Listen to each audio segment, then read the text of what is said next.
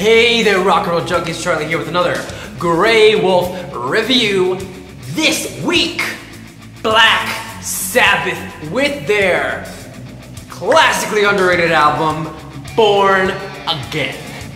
Now, can you see the shirt? See the shirt? Gotta make sure the shirt's in there. Good shirt. Alright, got it. Good stuff. So, Born Again. Now this is one of my favorite albums ever.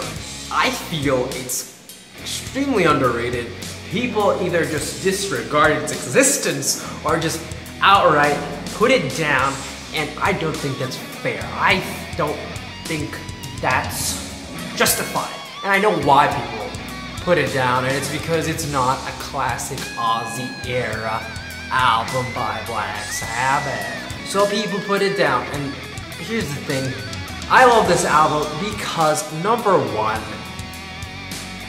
Ian Gillan is on this, and if you've seen my Deep Purple review, you know that I just worship anything Ian Gillan does.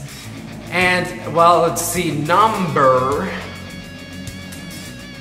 two is that basically for me, I don't really consider anything past this to be Black Sabbath. I feel like everything after this is good, but it's just, to me, the Tony Iommi experience after this. And I know Geezer would come back later on, but it's not the same. He came on, but he wasn't there forever. It wasn't the same. Everything past this to me is just Tony Iommi experience. 13, I do like 13, and I do consider that canon with Black Sabbath. But you know what I mean? Like, for the most part, until the reunion, I don't consider anything past Born Again to be Sabbath. And that's just me. That's just how I am. So let's get into this album, Born Again. Now, Born Again was released August 7th, 1983. Let's get in with the first track, which is Trashed. Now, I love this song. I love the intro scream. It's got great drums by Mr. Bill Ward coming back for this one. Great drums. It has a real loud bass. I love the speed of the song. It has a great solo. The production on this, though, is not the best. You can say that about the whole album. The album just sounds really muddy, but I feel that it adds to like the atmosphere of the album. It really just adds to, you know, what the songs are going for. And, you know, because I've complained about bad production in the past, but I feel it's to its advantage. This song, if you remember, if you were there at the time, this song actually made it to the PMRC's Filthy 15. You know, 15 songs that Tipper Gore and friends put on a list of songs that should be banned, destroyed, gone. This was on the Filthy 15 list for drug and alcohol use, which makes it even cooler, right? I mean, this song is just so evil, it should be banned. It must be amazing. That being said, I think it's a great song. Ian Gillan sounds great on it, and it's just amazing song. Let's go ahead to number 2, which is Stonehenge. And this isn't really a song, it's more of like an interlude or an intro. But that being said, it's pretty cool. It has these weird effects going for it. It's really eerie. There's keyboards. It's pretty spooky. Thinking of things to say about this, it's not really a song. You hear like, a heartbeat. I really like that, the heartbeat. And then it just, as the song goes on, it just grows and grows and grows. You just hear bum bum, bum bum, bum bum. I just fills you with this like suspense. And that basically leads into the next track, which is number 3, which is my favorite song on the album, Disturbing the Priest. This is fantastic song. If anything came out of the collaboration of Ian Gillan and Deep Purple, it's this. This is one of the greatest things that could have come from that combination. This song is just so evil sounding throughout. Ian Gillan's just like laughs and his screams in the beginning are so evil. They're just so like, it's just so perfect. So perfect. And his just delivery, Ian Gillan's delivery throughout this whole song is great. The bass is just real loud. And I love it, I love it. I know that, I think Geezer did that, make the bass louder than normal when producing it. But I love the bass. The bass is my bass guitar is my favorite instrument, and Geezer Butler is my favorite bassist of all time. So this is just like heaven to me to hear the bass super loud. I just think the drums are great. The screams overall are fantastic, on point, just so haunting throughout the whole song. I think it's you know, it's pretty cool. Pretty cool song. Just perfect through and through. My favorite song on the album. Tony just comes up with this evil riff. It has great lyrics. You know, typical, like, this is very close to Sabbath sounding lyrics. Because, you know, Ian Gillan's known to do different type of stuff, and he will do different type of things on this album. But for the most part, this is very Sabbath sounding lyric-wise. Bill's drums are just so heavy on this. And then, you know, it's just completed. The song just ends with his sharp vocals and those evil, just maniacal laughs come back and screams, and just everything comes together. The bass, the drums, the riffs, the guitar, his screams come together in this just perfect ending. It's just perfect song. Then we go into number 4, which is The Dark, which much like Stonehenge, it's not a song, it's more of another interlude. But it's pretty cool. It has bass effects, pretty eerie like the last one. There's supposedly a flute on this. I don't hear it. I mean, I think it's there, but I don't hear it. I love how the riff just builds up on this one into the next song, which is like the heartbeat of the last one. And then basically we go into the next song, which is Paradise City. I mean, Zero the Hero. What's the difference? Anyways, this song is great. It's all doomy and mysterious, and the drums here are great. There's just nice bass throughout, again by Mr. Geezer Butler. Oh my god, I just love Ian's delivery on this song, the chorus, just the way he sings everything. Zero the hero! I just love that chorus. So cool.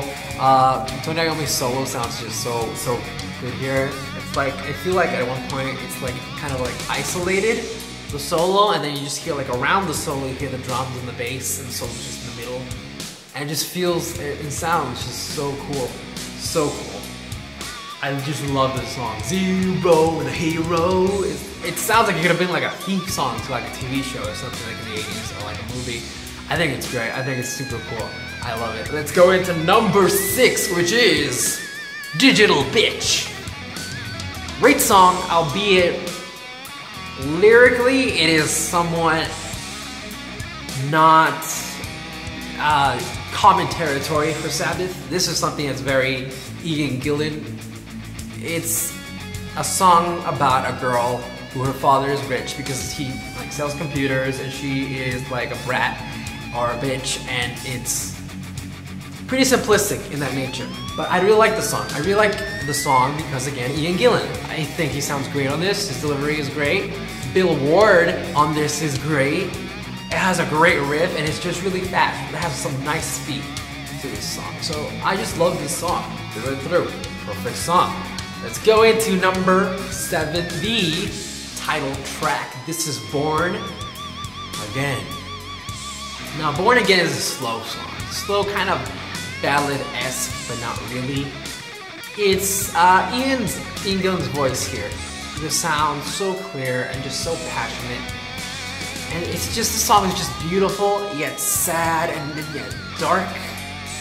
And it's just so good. I mean, Ian Gillan's voice is the best during the chorus. When he's singing Born Again, it just sounds so good. And then that solo near the end is just perfection. It just ends the song so perfectly.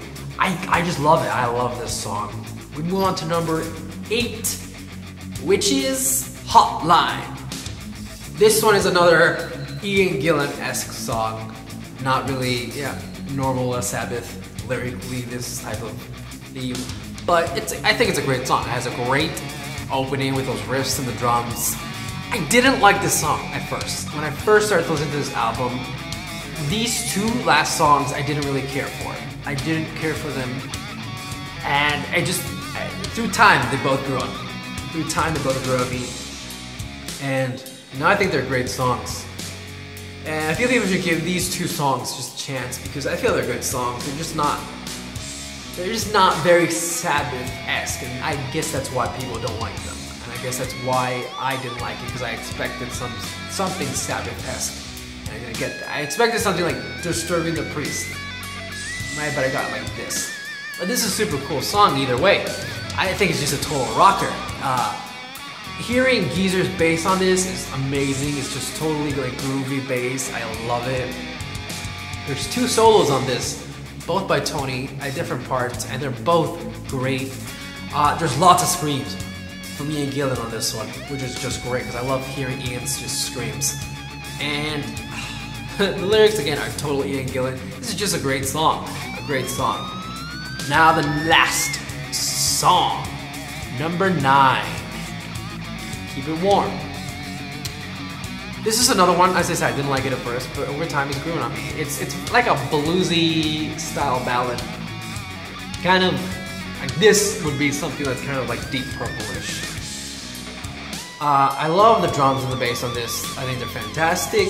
I love the solo. I love how it starts off slow and then it speeds up and it slows back down. And I think it's a great song.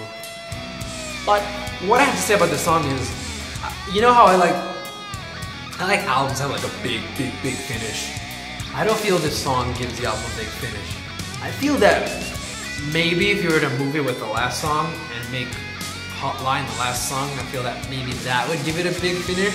But then other times I'm like listening to this album and I feel that Keep It Warm ends the album perfectly. So it depends on what day I'm hearing this album, how I'm feeling that day, because there are times where I feel it's perfect as is, and there are other times where I'm like, maybe it should have a bigger finish. So it's really up to interpretation how you feel about this album. I think, it's great either way, but overall this album, I think is perfect. I think it's perfect. I think everything about it is perfect. The album cover, which supposedly made one of the members of the band want to throw up when they saw it, I just think that's even more cool. It just makes it even more metal, man. I love that album cover, by the way. That's one of my favorite album covers ever. Ever. I love it. It's just so evil looking. That's the point. And I just think the whole collaboration between Ian Gillan and Black Sabbath was great. I know it was just a one-time thing. And sadly, basically, this album, more the tour than the album, the tour basically ruined his voice, basically. Because he screams so much on this that by the time Deep Purple got back together, Perfect Strangers, there's barely any screams on that. I think there's like one, and it's very weak. This tour basically drove him into the ground vocally, and kind of damaged him. He got it back later on, but it was never really the same. This is basically the peak of his vocal prowess, his screaming, which is kind of like sad at one point, but then it's kind of cool that that Disturbing the Priest was one of the last things he did when he had like perfect screams. Overall, I think this is a great album. I love this album. I think it's a perfect album. Perfect album. People should look into it. I think it's very underrated. I don't think it's fair that people, put it down just because Ozzy's not on it. I think it's a great album. That's all for this album. Now let's move on to my pick of the vid. For this pick of the vid, my pick is Armored Saint with their album Symbol of Salvation. Great album, great band. If you like Sabbath, you should look into this band. They're a very good band. They're an amazing band actually. Live, they're even better than on studio. I saw them live, and I think they're just fantastic. John Bush, as you know, he was in Anthrax for a while, but this was the band he was in prior to Anthrax. And if you like, just heavy metal, these guys are just as heavy metal as can be in the traditional sense. but they're just fantastic band. Look into that. If you've heard it, do it again. That's all for this episode, guys. Like this video if you enjoyed it. Comment what you think on Born Again. Subscribe for more reviews. That being said, remember to stay metal, stay devil, stay evil. Alright.